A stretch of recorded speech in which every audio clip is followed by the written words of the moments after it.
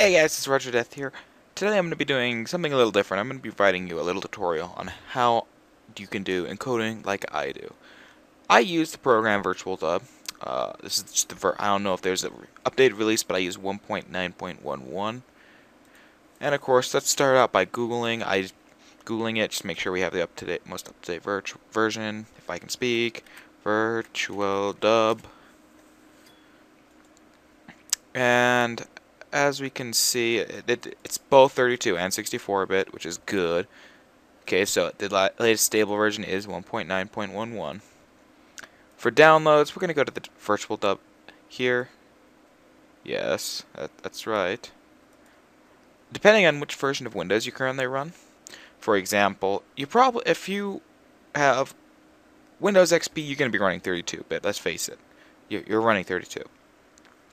But if you're using 64-bit, like if you've got a computer within the last year and a half, if it's got Windows 7 and 64-bit pretty much, if it's got Vista, if it was in the later life of Vista, it's likely got 64-bit as well. And so, in which case, I have a 64-bit, so I will pretend to download the 64-bit version. Now, while this is not what... This is just the program itself. This is what you see here. That's it. I mean, first, before we can do anything else, we need to get a codec. And the one I use is H.264. And this is not it. I actually don't know where you can. Let's make sure that's the name of it first off. Let's make sure that's the correct name. X264. Okay. That makes things a lot simpler. X264 codec. There we go. You can grab the codec here. I already have it installed.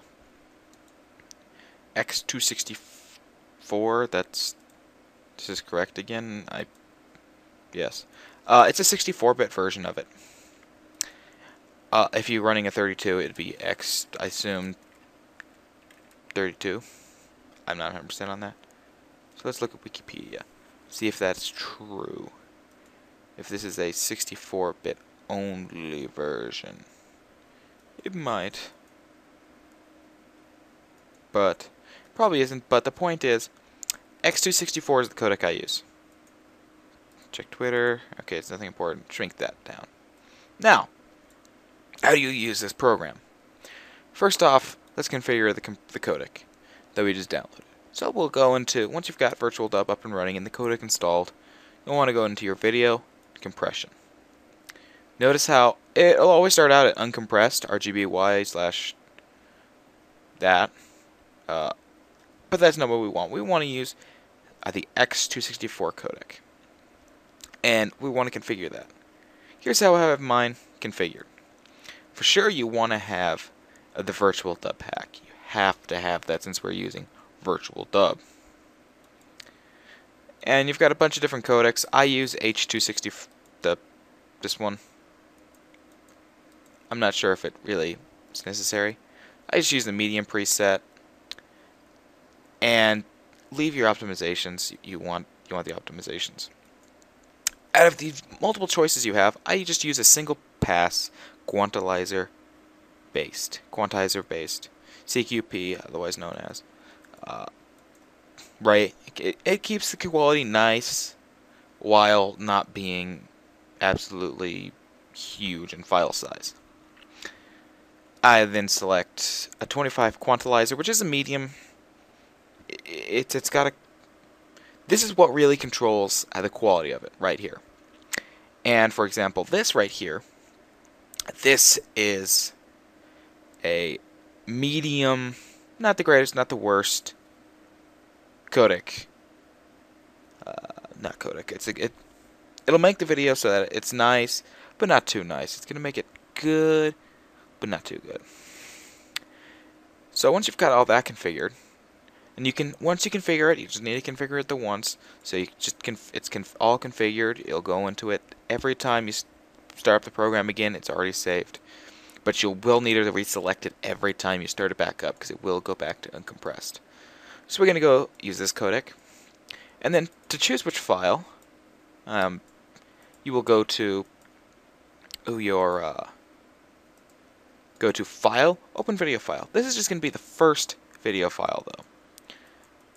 So once you've got that, you can play it, check it out. What's going on? It's Roger Death here. I'm doing some more. And this is just a recording I did to grab something to show. Once you've got the initial one, if it's more than one, which it likely is, then you're going to want to go to Append AVI Segment. Select the next one in the series, and it just automatically appends it. Append AVI Segment, Append AVI Segment, and you'll do this for however many segments you have. For example, this one is a total of... We have a total of 13 minutes 43 seconds on here, or that many frames.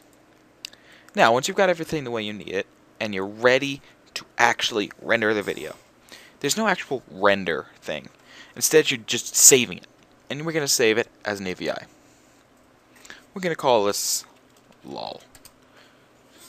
And then you can have it show you the input and the output, but typically you don't need to. And then look at how quickly this is going. It's going to take about 3 minutes to render out, 3.5, but it'll take a minute to really understand just how long it's going to take. But typically it doesn't take too long. It's going to take, my computer, it takes less time to render out than it takes for me to record it. Because look at that, it's rendering at 40 frames a second. That's pretty dang good. Still dropping because I am doing this other recording in the background. And it gives you a projected video size. It'll change. See, we've seen it go up and down, up and down, up and down. It tells you the current frame you're on. But basically, this is what it shows you. And once this completes, there you go. It might still be too big for you, in which case you can send it through again, but you probably won't get a smaller file. But that's how I do my videoing, video compression, and stuff. So I want to thank you guys for watching. This is Roger Death, signing off.